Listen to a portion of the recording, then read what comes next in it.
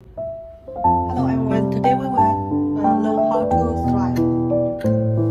First step, then we should put the thread through here, then go here. We have numbers, this is number 2. Then through this hole.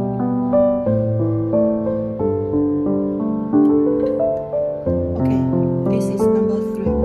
Number 4, through this hole.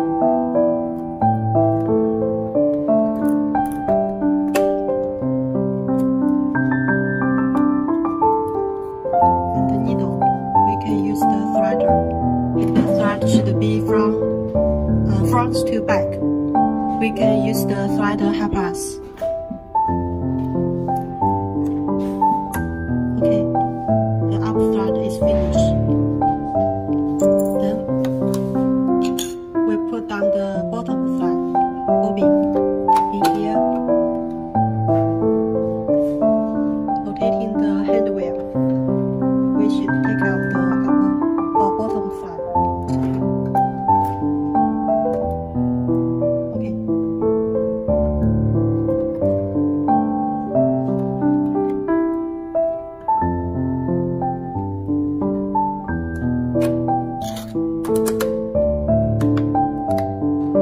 Okay, let's try the function.